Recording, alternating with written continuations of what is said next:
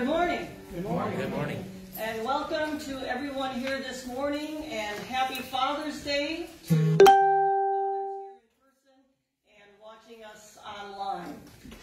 As we remember and honor our fathers today, I'd like to share a quote from Billy Graham, who said, "A good father is one of the most unsung, unpraised, and unnoticed, and yet one of the most valuable assets in our society.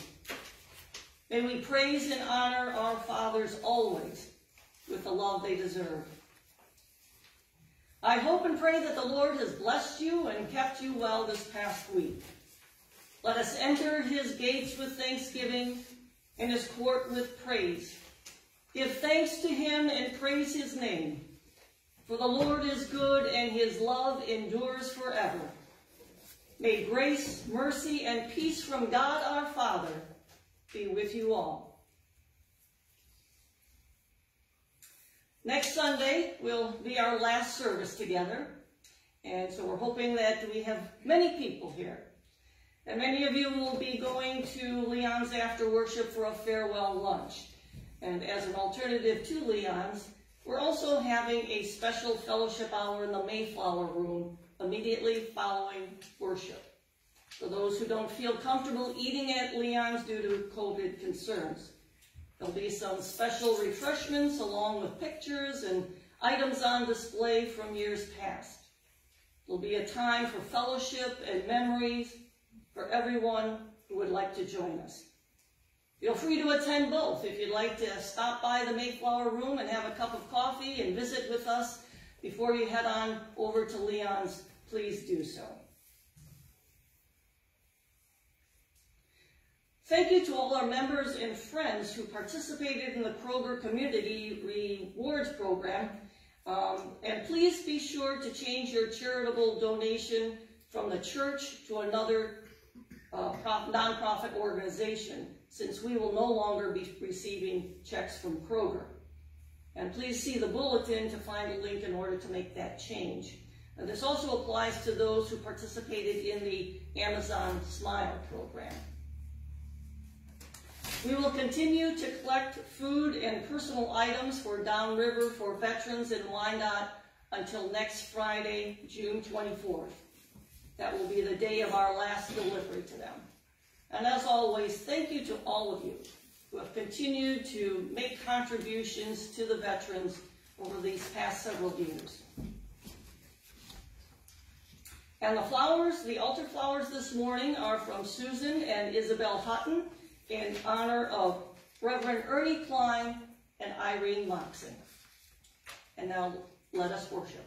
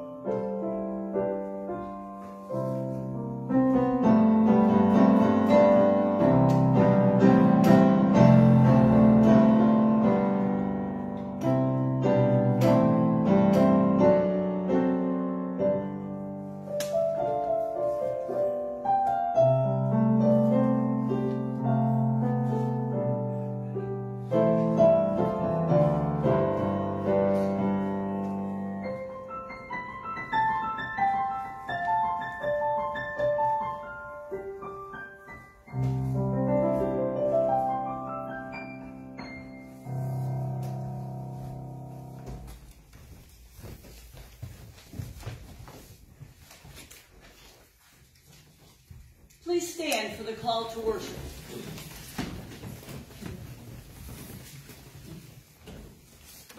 What brings us joy? What slows us down? What gives us hope? What makes us think? What invites us to wonder? What makes us change? Might it have something to do with the holy? Let us worship God.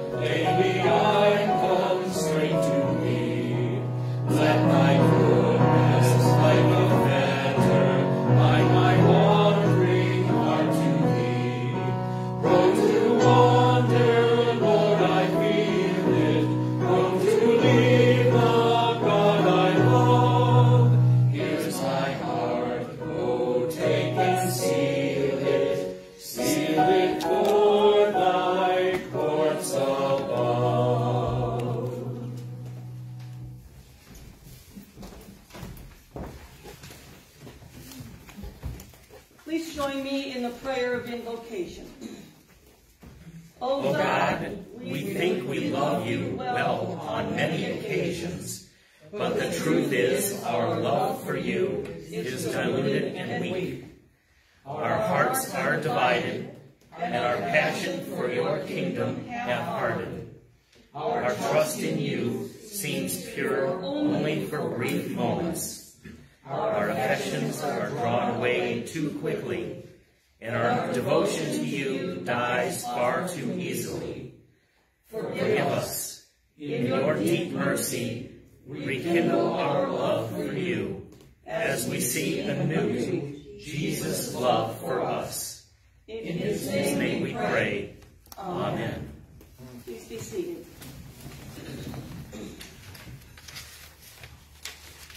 Our first scripture reading this morning comes from Revelation 3, verses 15 through 20. I know your works. You are neither cold nor hot. Would that you were either cold or hot. So because you are lukewarm and neither hot nor cold, I will spit you out of my mouth. For you say, I am rich, I have prospered, and I need nothing, not realizing that you are wretched, pitiable, poor, blind, and naked. I counsel you to buy from me gold refined by fire, so that you may be rich, and white garments, so that you may clothe yourself, and the shame of your nakedness may not be seen, and salve to anoint your eyes, so that you may see. Those whom I love, I reprove and discipline. So be zealous and repent. Behold, I stand at the door and knock. If anyone hears my voice and opens the door, I will come into him and eat with him, and he with me. Our second reading comes from Colossians 4:16 through 18. And when this letter has been read among you, have it also read in the church of the Laodiceans, and see that you can also read the letter from Laodicea. And say to Archippus, see that you will fulfill the ministry that you have received in the Lord. I, Paul, write this greeting with my own hand. Remember my chains. Grace be with you. This is the word of God for the people of God. Thanks be to God.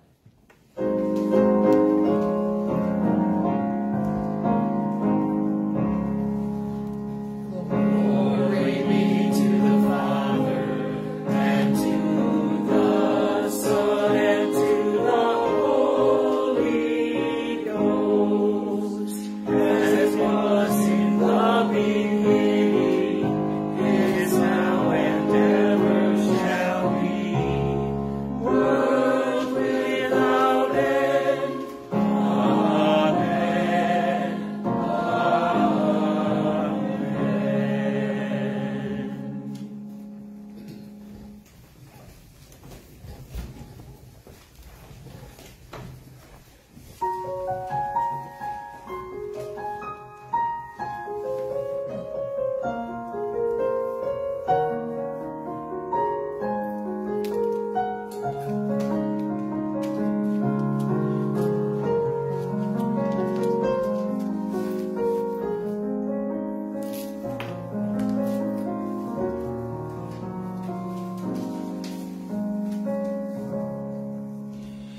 Oh, let the Son of God enfold you with His Spirit and His love. Let Him fill your heart and satisfy your soul. Oh, let Him have the things that hold you, and His Spirit like a dove will descend upon your heart and make you whole. Jesus, oh Jesus, come and fill your lives. Jesus, oh Jesus, come and fill your lives. Oh, come and sing this song with gladness, as your hearts are filled with joy. Lift your hands in sweet surrender to His name. Oh, give Him all your tears and sadness. Give Him all your years of pain, and you'll enter into life in Jesus' name. Jesus, oh Jesus, come and fill your lives.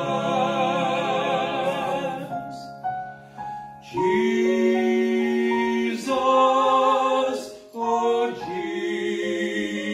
Jesus, come and fill your lives.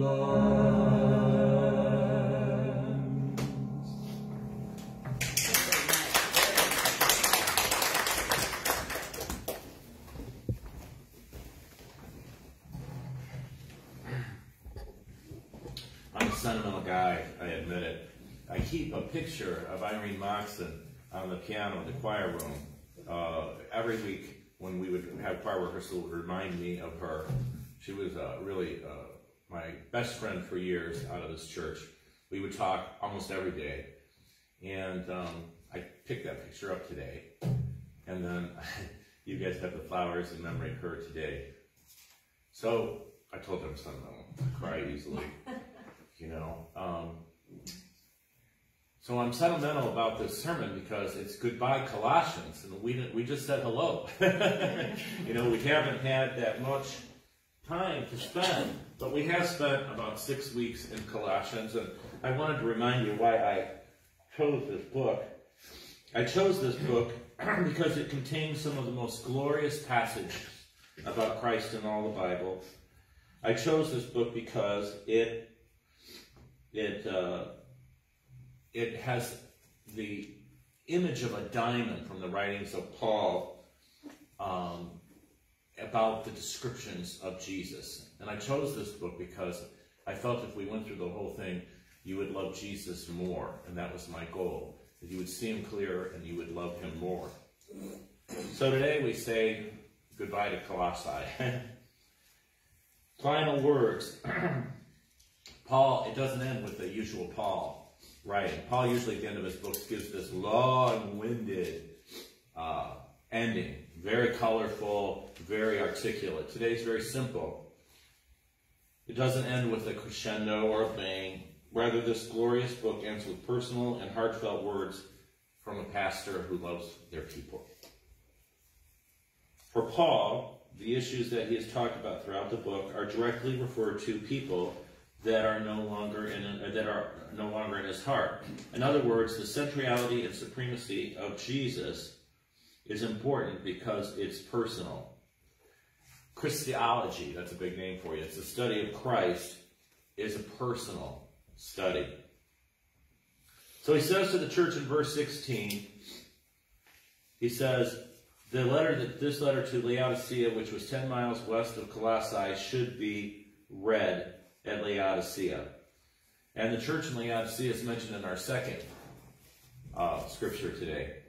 And when all this was first starting with this church, and we decided to close, I was very angry. I wasn't angry with anybody in this room. I was angry with the denomination, because the denomination failed, as most denominations have failed, starting in the 1980s, because people stopped looking for churches based on their denomination affiliation. So churches were no longer fed by people moving to Dearborn and saying, oh, I went to the Congregational Church in Kalamazoo, and so therefore I looked up the congregation. It's not happening anymore. People were looking for churches based on their spirituality and on what they had to offer, maybe their children or for whatever reason. But the denominational partisanship no longer exists. We know that because we closed almost 14,000 churches last year. The United Church of Christ has lost 40% of their churches up until 2017, prior to COVID. Imagine what the numbers are now. I know several myself that have closed just in our area. So I was mad at the denomination, and I was mad at some of the former ministers here because I didn't feel like they led the people very well. Not all of them. Some were great. Some were terrific. But I was angry with them. Most have gone on their way, and I thought they did terrible damage to this congregation. And I was angry with myself because I thought you were here for almost 24 years old and you didn't make enough difference to have a group of people survive. So I kept thinking about what I was going to preach on the last Sunday, and I thought, you know what? I'm going to let them have it. I am just going to let them have it. And I'm going to pick this scripture from Revelation, where Jesus stood at the door and knocked and knocked and knocked, and nobody answered. Nobody answered. He stood at the door and knocked about the church of Laodicea. And then I came to grips with myself, and, I started saying, this isn't anybody who's going to be in that service's fault. Why are you going to let them have it? And not any of those ministers going to be there. Not one soul from denominationalism. And plus, nobody cares about your bully pulpit view of denominationalism versus, biblical Christianity anyway. So just shut up and give a nice service. So that's what I decided to do. So for this Sunday, I thought, what am I going to do? We're not through Colossians yet. And I said, you know what? I'm just going to go to the very last few verses of Colossians, and that'll be my sermon. Laodicea. Behold, I stand at the door and knock. It's my original text. But I'm not going to let you have it today. But I am going to point some things out, because Paul says that the letter should be read at Laodicea, which was 10 miles west of Colossae. And the church, again, is this Revelation church where it says, I know your works, for you're neither hot nor cold. Now, he's not saying that hot or cold is bad, because sometimes you got to be hot, sometimes you got to be cold. On a really hot day, do you want to drink hot tea? No. On a really cold day, do you want to drink, a cold Diet Coke? No. Hot or cold is not bad. What's bad is lukewarm. Anybody who has gone to college and eaten day after day in a cafeteria knows what it's like to eat lukewarm food. Because by the time you wait in line, by the time you get your silverware, by the time you make your salad, by the time you hit the ice cream bar, not me, but by the time you do all that and get it back, your food is lukewarm. So 4 years in college cured me of always wanting my food piping hot. I want my food hot, because lukewarm doesn't serve any purpose. So what he was saying about this church in Laodicea is they had lost their usefulness. They were lukewarm. And he says, if you're neither cold nor hot, I will spit you out of my mouth. He will snuff out, another verse says, he will snuff out the candlestick of that church, and he did. And he says, for you say, I am rich, I have prospered, and I need nothing, not realizing that you are wretched, pitiable, poor, blind, and naked. They were self-deceived. Friends, we were self-deceived, and I was part of it. We had a lot going on here. We had money, we had things going on, but there was a lack of spirituality. There was a lack of Jesus being the central. And what happens is you get a couple of leaders. What happens specifically, I think, with congregations, not necessarily this one, is people have too much dependency on the pastor as their leader. So the pastor does all the spiritual work, and the people do all the physical work. So in other words, we make sure that the grounds are kept up. We make sure that we have fellowship. We make sure, all these things are right and good things. But when the focus becomes on, and I don't want to pick on anything specific, but we spent so much energy on the rummage sale and so many energy on the Christmas tree lot. And again, none of that was wrong, but we sort of lost the spiritual focus of the church, or we left it totally to the minister, and then we showed up on Sunday just to be fed. And it weakened the congregation. The congregation became weaker and weaker and weaker. And it became easier and easier for people not to come to church. So attendance started to suffer, as did profits. And so I think the church was in a self-deceptive state for a long time. And then when it got to be crucial, there were some in this room that tried so hard and worked so hard. Too hot. Some of us worked too hard to save this church. But it reminds me of this, because in verse 18 he says, I counsel you to buy from me gold refined by fire, so that you may be rich, and white garments, so that you may clothe yourself, and the shame of your nakedness may not be seen, and salve to anoint your eyes, so that you may see. Those whom I love I reprove and discipline, so be zealous and repent. Behold, I stand at the door and knock. Behold, I stand at the door and knock. Here this church in Laodicea is playing church. And Jesus is standing at the door. Hello, let me in, let me in, let me in. And they play church, and they play church, and they play church. And finally he said, I will spew you out of your mouth. And the church is listed in one of the 12 or 7 churches in Asia. And the church was eventually closed. The church is rebuked for its lack of usefulness, its pride, and its exclusion of Christ from the midst of their in the midst of their assembly. When Jesus is not central or supreme or the core of Christians personally, then you become lukewarm. So, Archippus, this is the question for today. The letter said, Archippus, fulfill your ministry. We don't know a lot about Archippus. We think he's the son of Philemon. Because in Philemon, it says, to Philemon, our beloved fellow worker, and Apphia, our sister, and Archippus, our fellow soldier, and the church in your house. But apparently Archippus had some important thing he did in the church. He had some important ministry. We don't know what it was, but Paul said, you need to fulfill your ministry. So the question I have for you today is, we're only closing a building. The Church of Jesus Christ still moves on. Just the building is closed.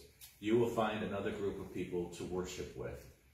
Have you fulfilled your ministry? Have you identified your ministry? Do you know what your ministry is? So when you leave this place of worship and go to another place of worship, I want you to ask yourself, what is your ministry? And I have fulfilled it. I don't care how old you are or how infirm you are. There's something that God has planned for you, every one of us. And we all have gifts that equip us to. Look at Marilyn Beardsley is in a wheelchair and had been very sick for years and years and years, and she still sends out cards to people who are ill. So as we bring this series in Colossians to a close, it reminds me of the personal words of Paul here, who he says, to my dear people, don't forget me or God's grace.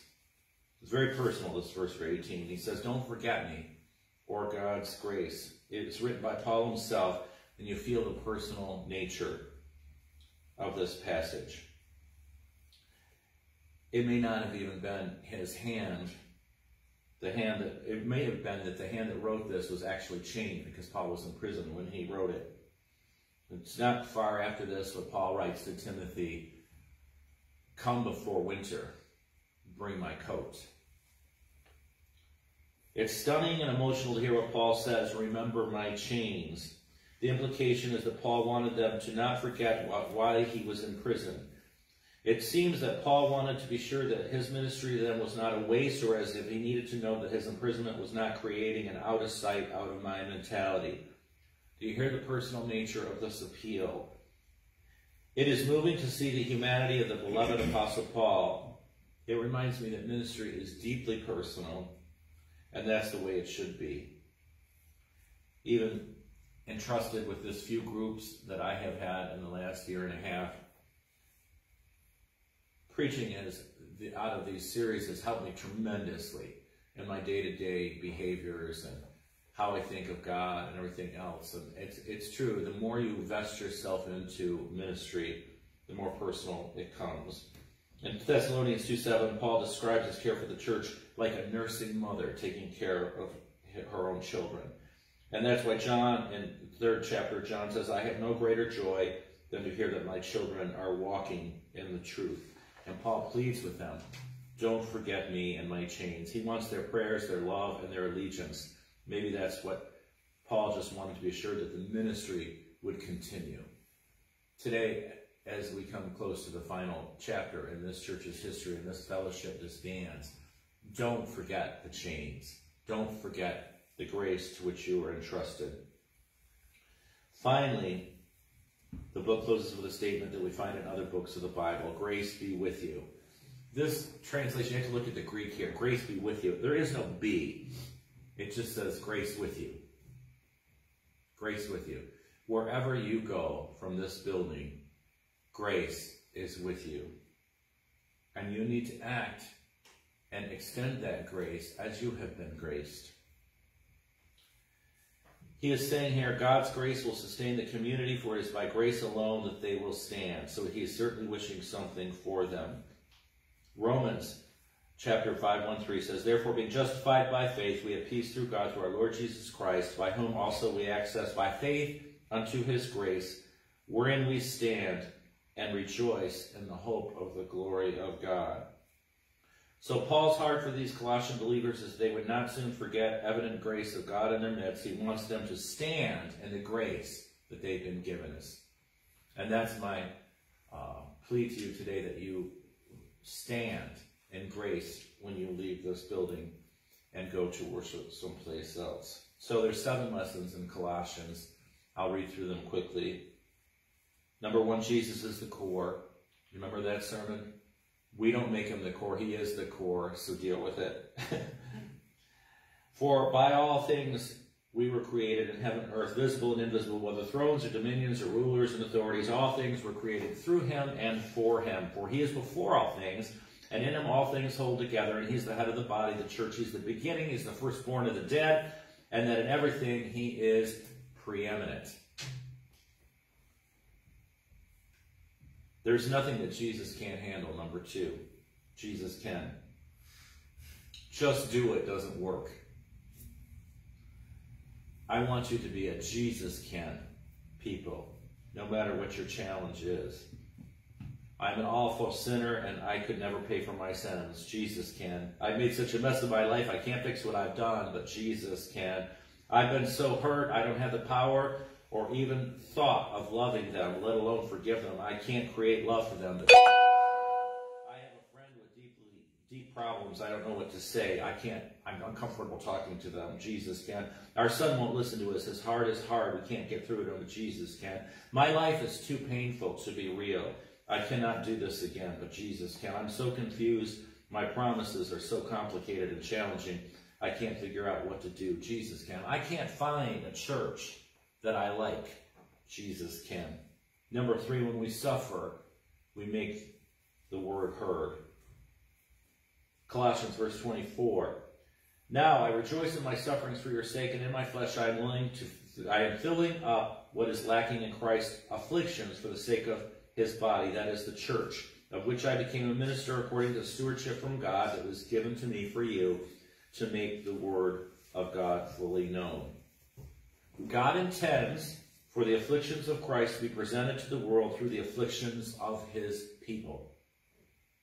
We went through Philippians. We talked about the opportunity that suffering gives us to witness to the world. That when we're suffering, the world can look at us and say, my gosh, he died of cancer, and he died with a joyful spirit, not embittered towards God. And there's no testimony that's stronger than that kind of death. During the series on Colossians, we said goodbye to some chapters that made the word heard. Number 4, man-made rules don't work. So Brian's problem is Brian's problem. Brian wants to be the core of everything. Brian Sampson wants the universe to revolve around him. We try in our power to be moral. We try in our own power to make the church pure. Both our failures to trust God, both our failures to trust God and his power. But we need to hear the scary truth of Colossians 2:23. These have indeed an appearance of wisdom in promoting self-made religion and severity to the body, but they are of no value in stopping the indulgence of the flesh. The devil does not care if he can destroy you with godless sensuality or godless spirituality. All he cares about is that it is godless. But the problem, the frightening problem with godless spirituality is those guilty of it feel spiritual. A sensual man feels guilty. A spiritually proud man feels religious. Do you know what that means? That means there are those that come and sit in pews that are actors. It's not true. They go to church their whole lives, never really making Jesus the core of their lives. Number 5, we live vicariously through Christ. Vicarious living means that we live through another, and we need to live through our position in Christ. Colossians 2:11-12, we didn't get to this one. In him you are also circumcised with a circumcision made without hands, by putting off the body of the flesh by the circumcision of Christ, having been buried with him in baptism, in which you were also raised through him through faith in the powerful working of God who raised him from the dead. Over and over in the book of Romans, the book of Colossians, and the book of Acts, we see this word buried in baptism. And I bring this up because I come from a tradition where we keep the symbols that Jesus taught in the New Testament accurate. For instance, we take unleavened bread for communion because that's what it was. We drink of the fruit of the vine because that's what it was. We also baptize by immersion because it is a symbol of being buried with Christ, as Christ was buried in his resurrection, up from the water, and hands crossed just as you would be in a coffin, buried dead, up to a newness of life. You will never feel cleaner. That is what the word means. Baptizo means to be immersed. Christening or sprinkling was brought in 400 years after the early church. And it was brought in by Augustine, who came up with the doctrine of original sin, that babies are born sinful, and that if you baptize them right away, they'll go to heaven. In fact, I know some Catholics that are worried about taking their baby home from the hospital, or they won't take the baby out of the house because they fear that the baby will go to hell. My friends, this is not biblical. It is not what the Bible teaches. It is not part of the kingdom of God. Baptism is a symbol of death to our old self, to walk in a newness of life. Number 6, we mortify sin through intentional atrophy. We exercise our spiritual muscles when we say no to sin. So if you have a sin that you dealt with, an addiction or something that's gone on, maybe it's a filthy mouth, maybe it's, who knows what it is, and you start saying no, it's like any habit.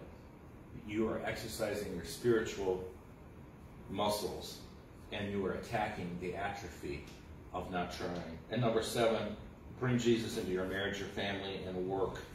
Colossians, the part that we missed, tells wives to be submissive, husbands to love their wives, children to obey their parents, slaves to be submissive to their masters, and that masters are to be fair and just. Let me put that in today's language. Husbands are to love their wives and to be the authority figures in the family. Children are to obey their parents. Bosses, workers are to be submissive to their bosses. And bosses are commanded to be fair and just. So counterintuitive to our society today. Children I see daily disobeying their parents. Workers have an attitude against their bosses most of the time. Husbands oftentimes don't love their wives. And wives oftentimes don't submit to the authority. And it has nothing to do with honor. It's the chain of authority that God has commanded us in this book of Colossians. God is the Godhead. Jesus is the authority over the church. Men are to be submissive to, and women are to be submissive to Jesus. Men are the authority in the family and are to love their family. So, and it's a chain of command that goes down. And I hope they hear me all over the world. That's our 7 lessons that we ought never forget. I challenge you this morning as we close, read the book of Colossians. And I guarantee you will love Jesus more and more and more and more. There's an old hymn that we sing, more about Jesus I would know. And I believe that if you would continue to this book, that you will love Jesus more and you'll find a relationship with him. The concept of Jesus being the core is a powerful, life-changing idea. And so as we bid farewell to this glorious book with a gratitude for what God has taught us, I trust a deep resolve to discover for the rest of our lives what it means for Jesus to be the preeminent one. Amen.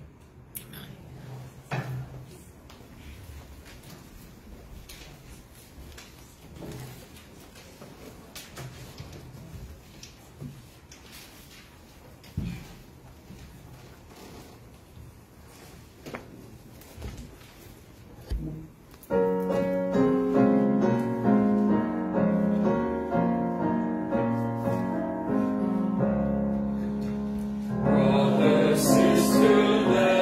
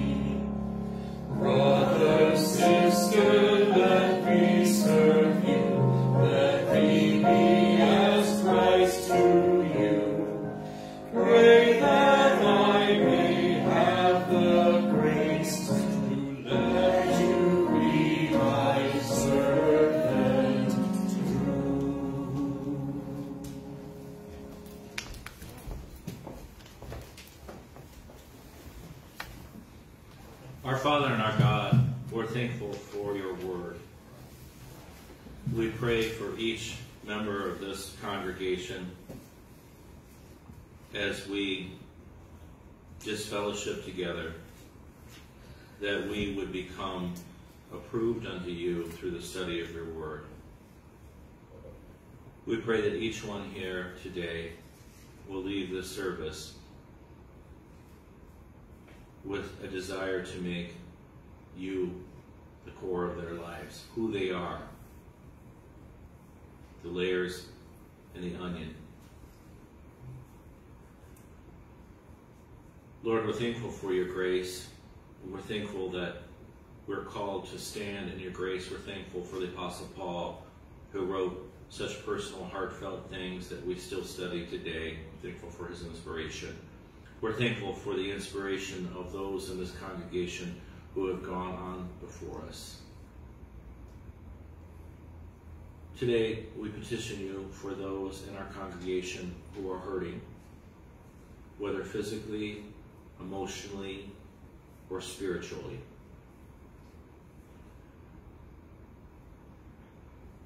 We pray for those who have cancer, for those who have COVID, for those who are suffering from this physical world of cause and effect, car accidents, those who are aged and shut in, we pray for. We pray that those who are on our prayer list today will preach your word through their suffering and live their lives in the light of you despite their troubles. And we pray that for each one in our midst today. Lord, we pray that each one will leave this church and fulfill their ministry in another place. Not another church, same church, different building. Because we know the thing that you talked about most here on earth was the kingdom of God and your bride, the church. And we know that the gates of hell will not prevail against it.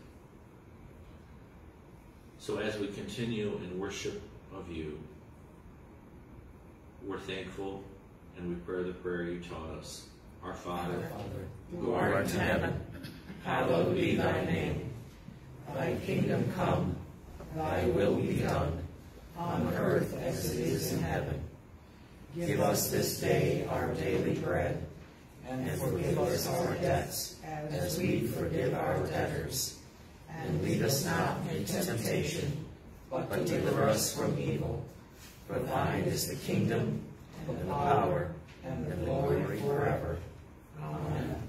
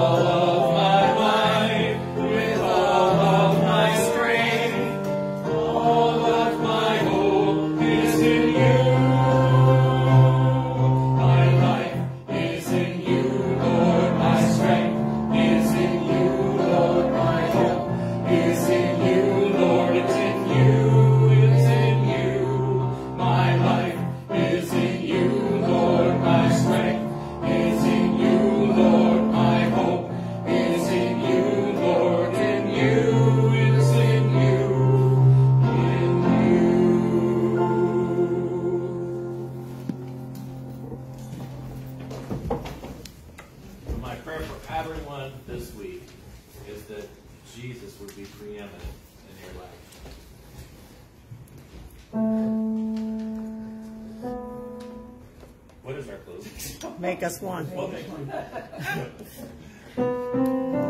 think how it goes. Make Make us one, Lord. Make us one.